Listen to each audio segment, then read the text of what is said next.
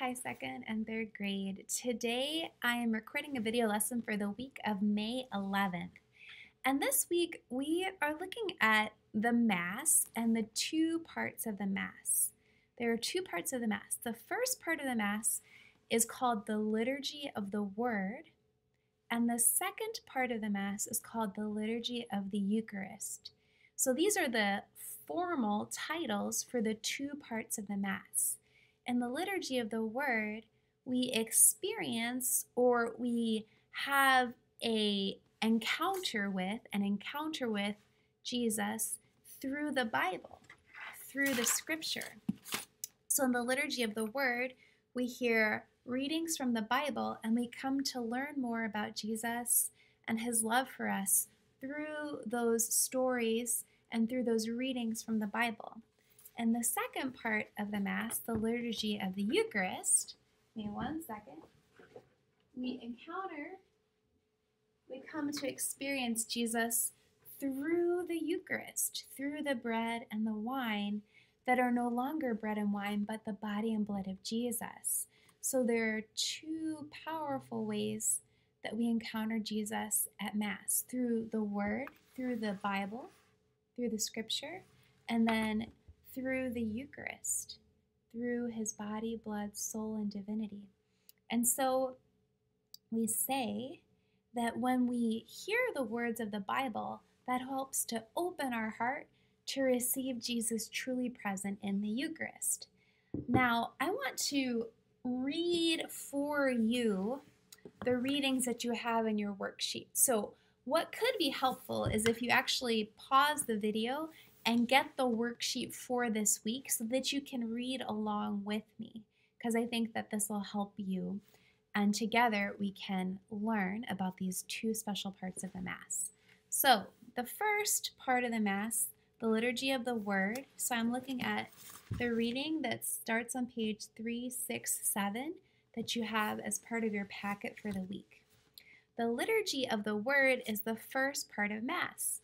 We hear the written word of God in the Liturgy of the Word. We also pray together as God's people. The Liturgy of the Word has many parts. Let's learn about some of the most important parts. Readings from Scripture. Sunday Masses have 4 readings from Scripture. Number 1, the first reading, usually a Bible reading from the Old Testament. The Old Testament announces that Christ is coming for our salvation, to save us from sin and to open the gates of heaven. The stories of the Old Testament help to prepare us for salvation, for being saved from sin and getting us to heaven. Number 2, responsorial psalm. A psalm is a song that's meant to be sung in worship. There are 150 psalms in the Old Testament. At Mass, the song leader invites us to sing a line from a psalm together as church. So when we have school Mass, usually students read the psalm, but at Sunday Mass, usually somebody will sing the responsorial psalm. Number 3, second reading. A reading from the New Testament other than the Gospels. The New Testament is about Jesus and his church. The stories of the New Testament we hear in the second reading tell us about how the early church shared the good news of salvation with others, how Jesus came to save us from sin and open the gates of heaven. Number 4, Gospel. A reading from one of the 4 Gospels in the New Testament, Matthew, Mark, Luke, or John. The Gospels tell us the story of Jesus' life. They are the most important part of the Liturgy of the Word. Number 5, homily. After the Gospel, the priest teaches us about the readings from the Bible and invites us to follow Jesus. So the homily is how the priest teaches us about how the readings from the Bible can help us in our life to get closer to Jesus and be like Jesus. Number 6, profession of faith. So at Sunday Mass, after the homily, we stand together as a church and we say usually the Nicene Creed. The Nicene Creed is a prayer that states all we believe as Catholics. So it starts, I believe in one God, the Father, the Almighty, creator of heaven and earth. I believe in Jesus Christ, his only Son, our Lord, etc., etc. So there's the Nicene Creed and the Apostles' Creed. I think I just mixed them up. What I just told you was the Apostles' Creed. The Nicene Creed is, I believe in one God. I believe in God. Let me pause and get the right words for you. Hold on one second. All right, friends, I found the words. I'm sorry, I was confused. So the Nicene Creed starts, I believe in one God, the Father Almighty, maker of heaven and earth, of all things visible and invisible. I believe in one Lord Jesus Christ, the only begotten Son of God, born of the Father before all ages, God from God, light from light, true God from true God, begotten, not made, consubstantial with the Father. Remember how we learned about consubstantial? Well, that word is in the Nicene Creed. So the Nicene Creed, the profession of faith, is the sixth part of the liturgy of the word. And then part 7, we have the prayer of the faithful. And usually when we have school mass, the students do this. Together as a church, we pray for our needs and the needs of the world. So that's the liturgy of the word. So after you've read that part with me, you're going to do the liturgy of the word sort.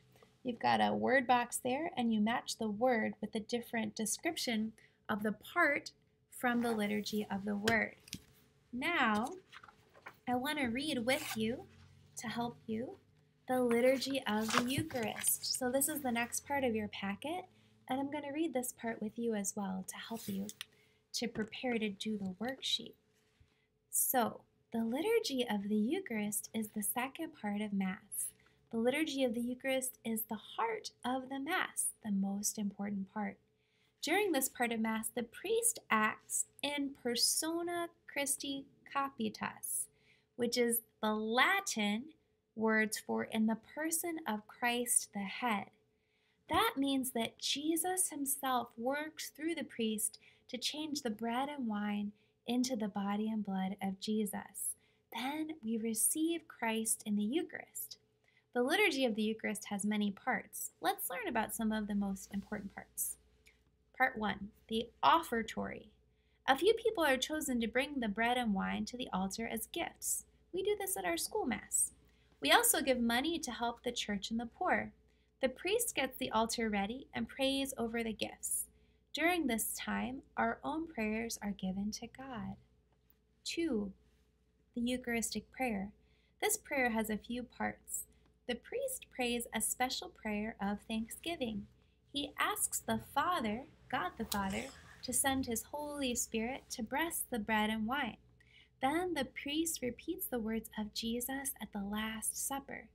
The bread becomes the body of Christ and the wine becomes the blood of Christ.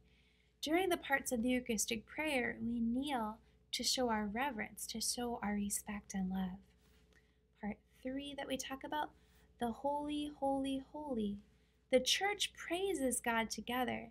The words of this prayer are the same words the people of Jerusalem prayed when Jesus came into the city before he was crucified. Part 4, the mystery of faith.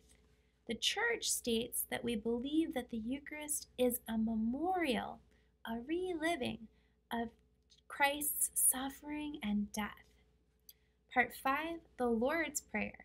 The church prays the prayer that Jesus taught us, the Our Father. So at Mass, we all pray the Our Father together. Part 6, the sign of peace. The priest offers us the peace of the Lord. We may offer others a sign of peace and mercy. So at school mass, we shake hands and say, peace be with you. Right now, or right before we had to shelter in place, we weren't able to shake hands anymore because of COVID. But one day we'll be able to shake hands again and say, peace be with you at church. Part 7, the Lamb of God. The church prays for the mercy and peace of Christ. So that's when we say, Lamb of God, who takes away the sins of the world, have mercy on us at Mass. Part 8, Holy Communion. We go up to the altar and receive the Eucharist. This moment is the highest point of our Christian worship. Receiving the Eucharist is the most powerful moment for us in our prayer and our worship because we literally receive Jesus into our bodies. It's the most powerful and special moment. So that is the Liturgy of the Eucharist. So now you'll be able to do the worksheet, Liturgy of the Eucharist word sort. There's a word box, and you can match it with the different descriptions for those parts of the Liturgy of the Eucharist. Make sure that you look back at your packet at that article we just read to help you. All right, boys and girls, I'm going to stop our video there. At the end of this video, I'm going to add a video I made with Sister Stephanie about how we receive the Eucharist at Mass. So the video will be a little bit longer. There are 3 parts in total. We did the first part, the Liturgy of the Word, second part, Liturgy of the Eucharist, and the third part will be how to receive the Eucharist. And we'll review that together in class that we have for Zoom this week. All right, boys and girls, make sure that you bring these worksheets with you to Mass make sure you bring these worksheets with you to our Zoom class so that we can go over them if you have any questions. All right, God bless you guys. I'll see you in Zoom. Bye. Hi, everybody. Hello. St. Sylvester's in BBM. We are going to learn today how to receive the Eucharist with reverence, meaning that we're respecting that the Eucharist is Jesus. So we're going to learn the proper way to receive the Eucharist, which is obviously very special because the Eucharist is Jesus. So there's a very special way to receive the Eucharist. We make sure that we are remembering that it's Jesus and that we receive him properly and prayerfully. So we're going to learn how to do that today. So we're excited. So I'm not sure what's going on with BBM, but next week, 3rd grade, we're going to meet on Zoom and we're going to do this together. So this is going to be very exciting. But this is the little intro week, and then we'll do this next week together on the Zooms. All right. So as we know, hey, Sister Lisa, when do we receive the Eucharist at Mass? We receive the Eucharist at Mass during communion. That's right. So it's all near the end of Mass, as you know. Until now, everyone's just been, you guys have had to sit, but now you guys get to get in line and get ready to receive the Eucharist. So when you get in line, before you get in line, actually, we should be praying. And then when you're in line, we're going to keep praying. We're going to ask Jesus, because he's going to be coming inside of us. We ask Jesus to be with us. We ask Jesus, give me the graces that you'd like to give me today, and help me to be open to the grace that you'd like me to receive. So we're praying while we're in line. When we're in line, we have our hands folded. We're not poking our neighbor. We're not messing around with our brothers and sisters or people at school if it's school Mass. We're praying. We're taking our time to pray. Then when we get near the front, when the person in front of us is receiving the Eucharist, we're going to bow. Like we're going to put our heads down like this. We're going to bow. And then when we get up to the priest or the deacon or the person giving out the Eucharist, we're going to put our hands out like this. Okay? See our hands are like this. All right. Now I'm going to give Sister Alicia this is not a consecrated host. This is just the bread has never been at Mass. So it is just the piece of bread, but we're going to pretend that it's the Eucharist. Okay. So the priest or the person giving the Eucharist is going to say the body of Christ. Amen. And I'm putting the Eucharist right there on her hand, on the top hand, on one hand, not both hands. And then she's going to pick up the Eucharist and put it in her mouth. Very good. And then after she receives the Eucharist, she's going to make the sign of the cross. Very good. And then she's going to walk back to her seat prayerfully like she walked up, with the hands folded and taking time to pray. Hey, then when you go back to your seat after receiving the Eucharist, what do you do? So after I receive the Eucharist, I go back to my pew and I kneel down, and I usually close my eyes and bow my head and try to talk to Jesus and thank him for coming to me. But then also, I could be like, Jesus, please help me to remember that you're with me all day, that I'm not alone. Please help me to be kind, especially to the people that make me really annoyed. So I can ask Jesus to help me with things, but also tell him that I love him, right? Because it's not just about me and what I get, but I also want to give my love to Jesus because he gives me everything. That's great. Yeah. So we're going to be writing some prayers that we can say after we receive the Eucharist that we write in our own words later, at least for the St. Sylvester's class. Yeah. Do we want to look at it one more time? Do you want to do it with me this time? Sweet. Sure. Oh, yeah. All right, great. Sister Lisa's going to narrate this time how we do this. So you're getting out of our pew, and remember, we call this a procession, and processions are always something special to be a part of. So it's not like, we're just hanging out or walking, but it's actually this very special together going up to see Jesus and receive Jesus. So when you get out of your pew is when you should fold your hands like this or like this, and you walk up in that line. And then right before you receive Jesus in the Eucharist, when the person in front of you receives, then you bow to show reverence or respect to Jesus. And then when it's your turn, you want to make sure that your hands are out appropriately. And then the priest or the deacon or whoever is being the minister of the Eucharist says the body of Christ. Amen. And they put it in your hand. Then you consume, make the sign of the cross, and then you go back to your pew. I think that a lot of our students, especially the part where they get really distracted, is the going back to their pew part, right? Because it's very mysterious. Like, it tastes like bread, but it's really Jesus. So it's easy to forget that Jesus is really, really, really in us. So we want to work really hard to remember that those minutes after we receive the Eucharist are the most special minutes of our whole day. And we want to give ourselves a chance to be close to Jesus, not only to talk to him, but to listen to him in our heart. Amen. That's great. So we also know that neither school knows when we're going to have First Communion at this point. But we're doing this now because if we're able to have First Communion during the summer, then we are super ready. So, and this is good because now you'll know what you're going to be doing so that we can take time to pray to keep preparing for First Communion, even though we don't know when it's going to totally be yet. Yeah, Jesus is really proud of all of you for keeping up with learning about the Eucharist and getting ready for First Communion.